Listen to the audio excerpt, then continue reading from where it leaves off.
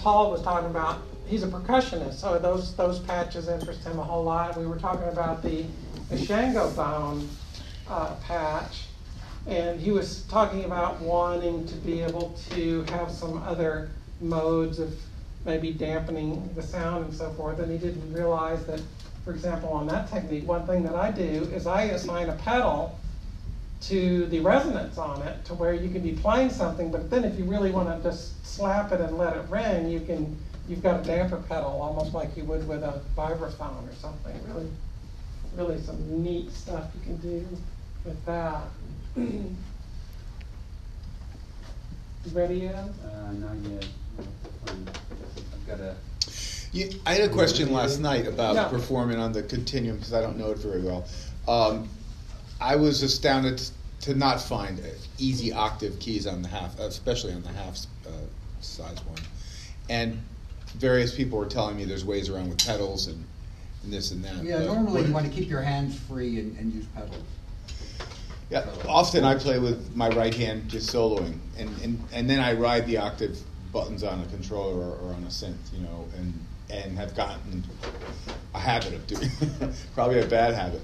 Yeah. So here's the dumb thing I do for that very purpose.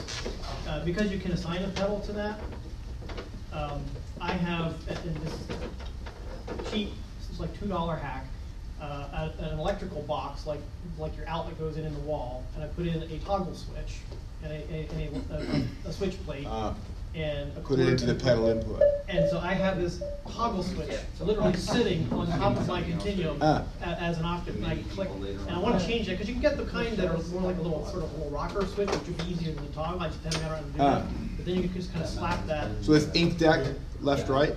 Well, it's octave shift or not octave shift in that particular case. It's not a It's in 2 positions. It's a 2 position. Yeah, Yeah. But I do that, and it's really quick, and it's right there. And it's fun to play with. Yeah. And again, I mean, it's like $5 at the parks. Right. You probably could hack one of those little forward back Is it up on the screen? switches that yourself for page turning and all that. Mm. Yeah. Right. Okay.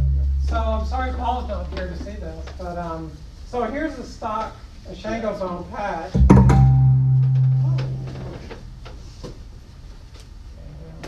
I'll turn here. You got it?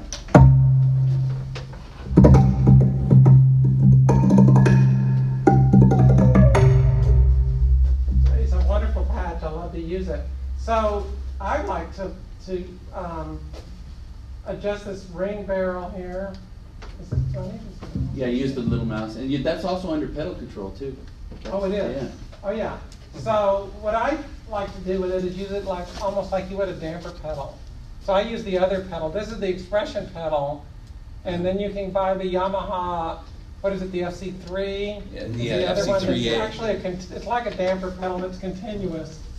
And just assign, you know, the minimum and top values that you want for these. And I'll just try to emulate a little bit the way I do it, but so you can have it to where it's normally damped.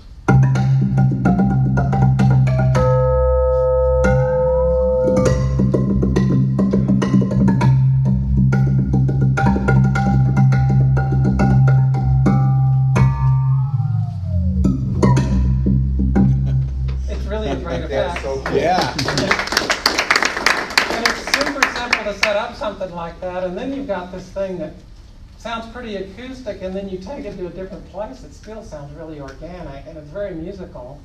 So one of the things that, instead of thinking about gestures that I thought is worth pondering is think about some other ways that you could really use these pedals in a way that you normally don't think of with the gestures. Mm-hmm. Of course, you could set a lot of these things up to where maybe this changes as you increase in Y value and so forth, which is also very useful.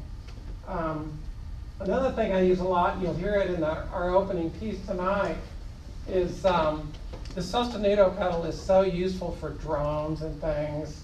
Just setting it up for a drone, especially with the expression pedal, with the continuous expression pedal, and then you can adjust the volume with the pedal of that drone without it affecting what what you're playing, which is super, super useful.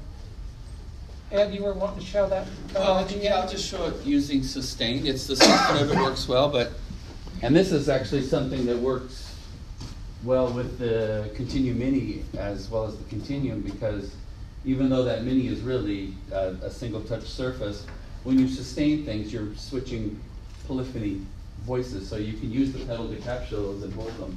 If I pick.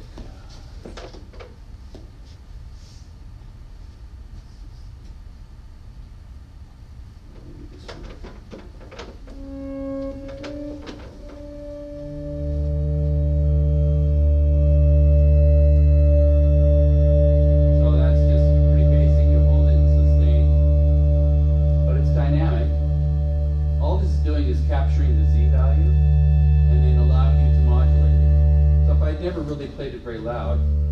I can't really get it to go farther, but I'm still working with that in that range. But it does mean I can play polyphonically.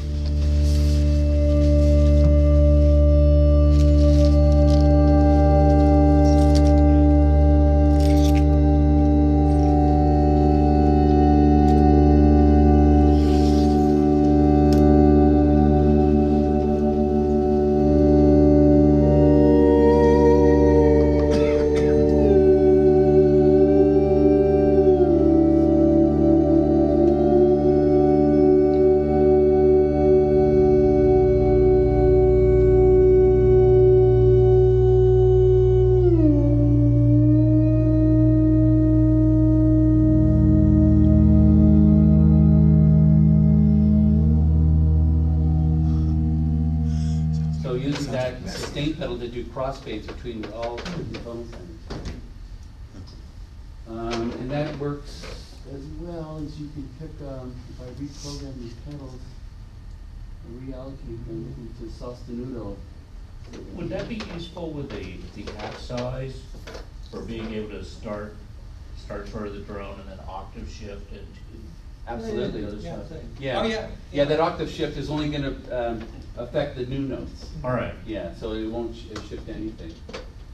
And the same technique here where you can pick.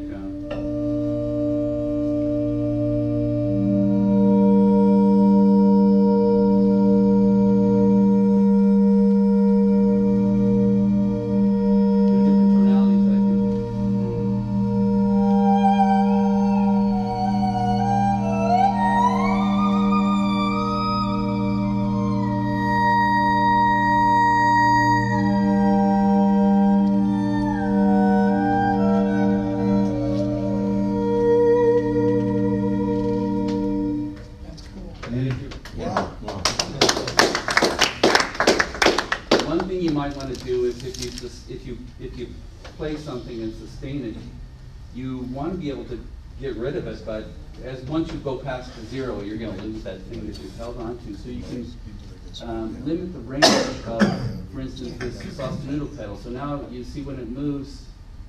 Let's see, how do I do this?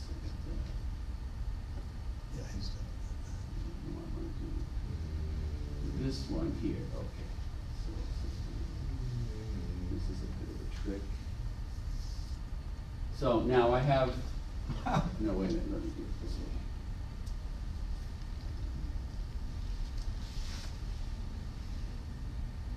So the same pedal, so here, if I move my continuous sustain pedal,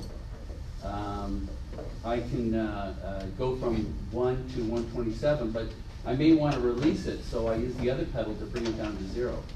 So now I can capture something with one pedal.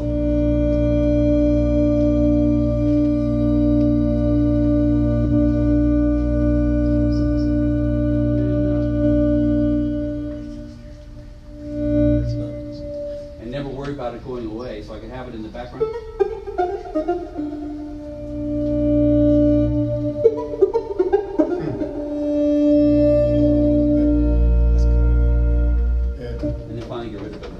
Also, if you use the Sostenuto 1 and Sostenuto 2, say you're doing a drone thing, you know, go from 1 to 127, then you can not, do a drone thing that actually changes key. If you want to change at some point by just, You know, like say, Yeah. you know, your left hand is, you know, the drone is in B flat, but you want to go to G, put them on the separate pedals, just whap them in, you know, leave them for one, and that'll hold it, and then you could go back between two different keys, play your for your drone, and then If you had expression and you can pedals play with style both ones. hands without having to refire it. You know. Rob, did you want to talk a little bit about your finger technique? Well, I have to cut my fingernails today. I don't have any. Anybody have any questions? I don't have any particular thing. I was just going to actually do that thing with just showing the two, Okay. but you just. But I also, you maybe what you could talk about is the way you play and the way you transfer your piano technique into memorizing. You know, like doing Like thumb crossovers and like stuff. yeah, that sort of thing. So like I found when I play, I actually do my crossovers as if I was playing black and white keys. Yeah. One question: do you have a tri-position pedal here? No, I don't. All right. Well, is there a sound that's like, say, more? I mean, I used to play guitar also, so I mean that's actually kind of an interesting thing. Is, you know, without, you know, just the feeling of bending. Let's say we're playing blues or something like that, without you know, pitch bend. You know, everything is all of a sudden you're right. You know. Everything is kind of right here in the one hand without any of this, you know. This is, you know, one of the legendary blues sounds right here, but.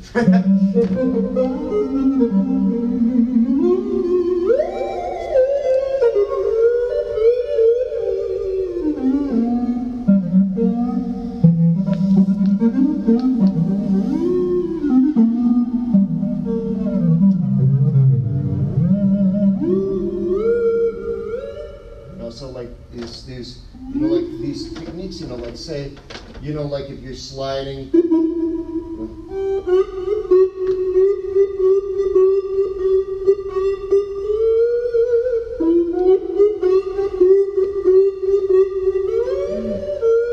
you know, there are all these little things, you know, like what would be like, you know, little pitch bends. So, you know, this thing is all of a sudden doing your pitch bends, and then you come down solid on the next key.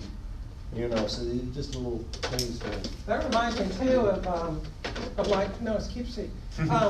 Like a tremolo on a guitar, you know, where you're wanting to do a trill on the same position. Like, it's not a very good keyboard technique, but with this, I'll oftentimes just bend my, I'll bend my arm all the way over to where now I can like do a trill, but on the same note, like going. And with string type sounds, you can get a nice tremolo type of effect with that. So you have to sometimes think away from the keyboard technique and do some string stuff like that. Yeah, I mean, plus, I mean, the thing about piano technique is applied to this is like, you know, it's always the applying what you know, the temptation of want to apply what you know, because, you know, you're a piano player and you know all this, you know, like fingering like this. But, and you want to hold on to that, but, you know, the big two things immediately are the black notes come down to the front, and you can slide your finger from a white note to a black note. You know, I mean, that those two things right there are kind of mammoth as a messing up your keyboard, you know, your keyboard technique. So I don't know really what the answer is then, except to mess up. But I have to say, if any of you have tried the tri-position pedal, okay, so, you know, like with arpeggiated things, this thing is, I've been messing with it a lot. We don't have one here, but they are like really, you know, invaluable kind of. Maybe explain what it is. Yeah, what is it? It's a rocker. It's a rocker thing with. Okay, so your heel. You can assign this. So you say your heel is down an octave or down 2 octaves, and in the middle is your baton, wherever you normally are, and then go up. So say if you wanted to say like something like that.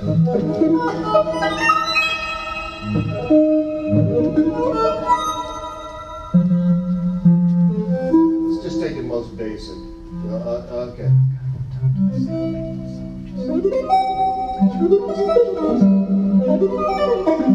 So I mean, you can stay in the one position, and then you have a choice. choice of when you get to the top note.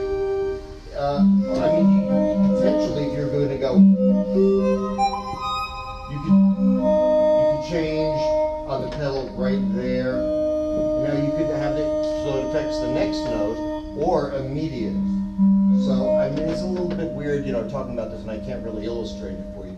But this is a great thing. So if you want, sometimes, if, like I said, if you want to sort of, I'm not worrying about tuning right now, but you get the idea. Sometimes you want to do something like that. And it's a technique because when you hit the pedal, what it's going to do is it's going to affect the next note. Well, it depends on the setting. Setting, yeah, okay. I mean, Yeah. there is one that's immediate, which I haven't really. I'm having a little harder time with that than going for the next note. But it's always really interesting.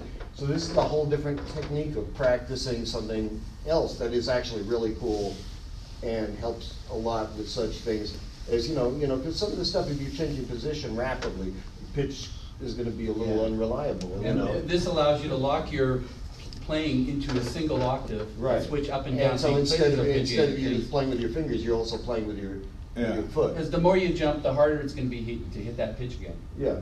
And this is what Sala did on Yeah. the mixture trip. Yeah. Or with $5 worth of parts, you can do with your left hand and just play the one octave here. And You're not Oh, no, like you need two I'm hands. sorry, that's a very important misconception.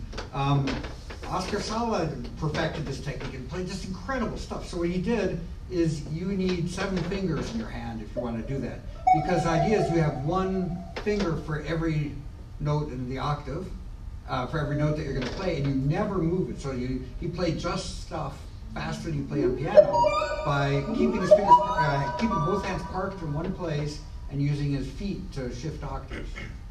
And that's the only instrument you can do that on because you need both hands in order to never move your fingers. So it's very different than a violin or something where you're adjusting by half steps all the time, switching strings. Right, but we were talking about arpeggio, so you're not No, but you using need, it. but if you're doing like an arpeggio that's not like even, say it's going. Okay, I mean, then you can't just. Right. If the second octave is different. At the peak of his playing, it was amazing because, that's a very non-linear instrument. It was extremely hard to get the pitches right. But once he found the pitches for notes within 1 octave, You didn't want to move. he just didn't move again. Yeah. And, it's an incredible technique that nobody ever learned. He demonstrated it in the 1980s after his peak, and he just couldn't do it anymore. It didn't sound good. Yeah. But at one time, he was really good at that. It's just, and he had the immediate switch. That's why I put the immediate switch in, because that's what Oscar Sala did. But I don't know if anybody else in the world will ever be able to do that. Rob, did you find this pedal you're talking about tripartite? What did you say? That tripartite's over now. We're all together in this.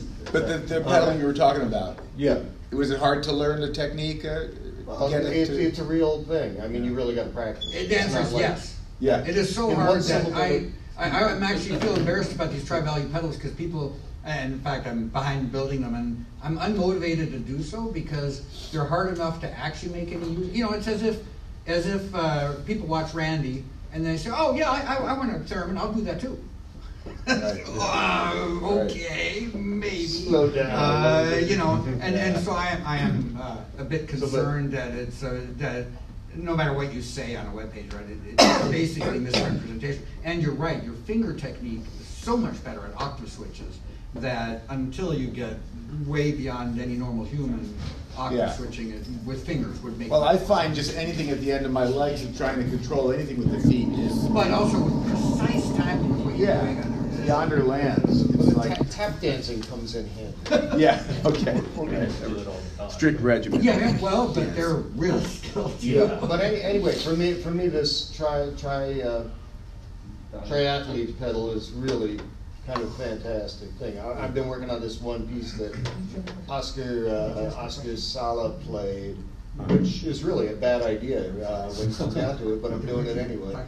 And that pedal is just totally necessary. This pedal is using 3 different switch areas. Yeah. Who makes it? With 2 jacks. No. It's a stereo. It's like a rocker. Oh. Yeah, it's so a- rocks Do you have any extras in your van? up and down. So you have a- I told him that. Would you have- Yeah. So We have a way of reading it and then recognizing it, and then it does a special case. It's very industrial, it will be used for heavy, like machinery control, so this thing weighs like 20 pounds. So is it very hard to actuate? No, it's really made to sit right under your foot and just the action of you walking forward and back. So you have to press on your heel or press it. Yeah, and I've tried the other ones too, which I found less reliable, which was the walk this way. Then, you know, those are available, I experimented with them, and I just found the heel, the main reason is because it was nicer to, you need to be able to rest your weight on it. That is a nice car you got there. No, the Altivar. I'd like to continue. So who is your sponsor again? Let me see. Well, bedrooms, of course. Bedrooms in Elderberg, you know, the new, marital, Oh, there's your house, Ron. Like drunk, drunk hard kind of thing. in I think we have pizza back there, don't we? Yes. 1 minute till it's served.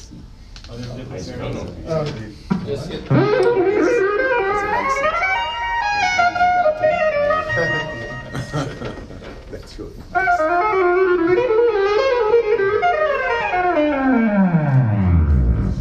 Your 30-second. minute walk. So for someone who's coming at this fairly new without a strong background in anything, would you start with something that's like geared towards traditional piano? Would you start with something that's geared towards? Well, but I start with some, you mean repertoire? You mean what you need to work on, or? Just in terms of learning to use the instrument without having a strong music Are you, background. okay. I would just mess around for a while and not hold yourself to any particular thing. I think just, searching in this thing is so fun. I mean, the tendency is to want to put order on a situation that, well, you don't have to do that right away. I mean, it's just so And also, much. and Dave, you've much already fun. got that first step of interfacing it with a controller you're very comfortable with, and then marries well with it. So, exploring that and exploring patches, and then seeing how they feel different on the MIDI, and seeing with the pluses and minuses of both of them. Speaking of order, lunch is served. Woo! Okay.